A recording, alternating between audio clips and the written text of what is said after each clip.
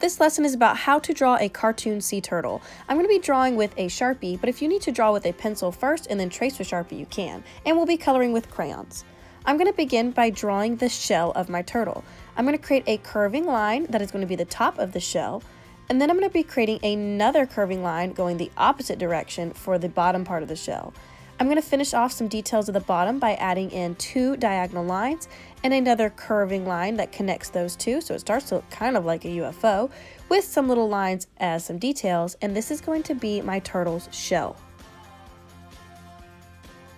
I'm then going to draw in his front flipper, which is a large curving teardrop shaped line that touches back up to the shell, and his back flipper is just a small curving line that touches to the very end of the shell. Then I'm going to add in some details by just drawing in some dots on the front and the back flippers.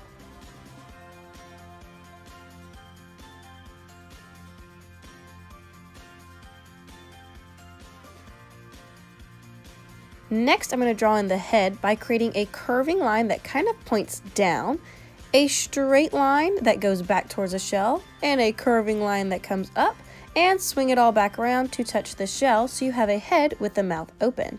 Then we can draw in the belly. Draw in a little line that touches to that front flipper and swings back to the back. You want to bump and jump around that front flipper and not draw straight through it. For the turtle's eye, I'm just creating a larger circle with a smaller circle on the inside, and I like to leave a little bit of a white space when I color in so it looks like a highlight. I added some circles on the back of my turtle's head as well to have some details there. Then I get to come up and draw in some fun shapes for the shell. I chose to just do some random geometric-like shapes on the shell to fill in that space.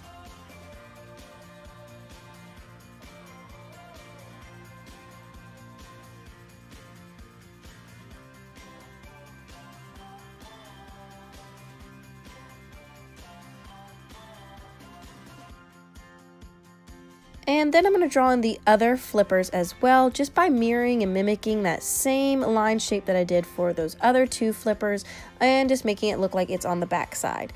Then I get to do some fun coloring using my crayons. I used a lighter green for the shell details and the dots, as well as doing a pattern on the shell's bottom rim and coloring in the belly light green as well.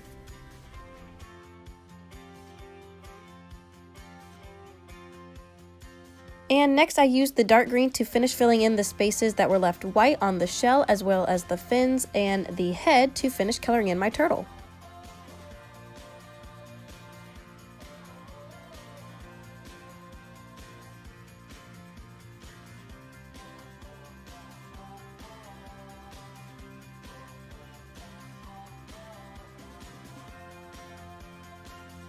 And once you are done coloring, if you want to go back and draw any other details around your turtle, you can. If not, you can leave your background white and you have drawn a sea turtle.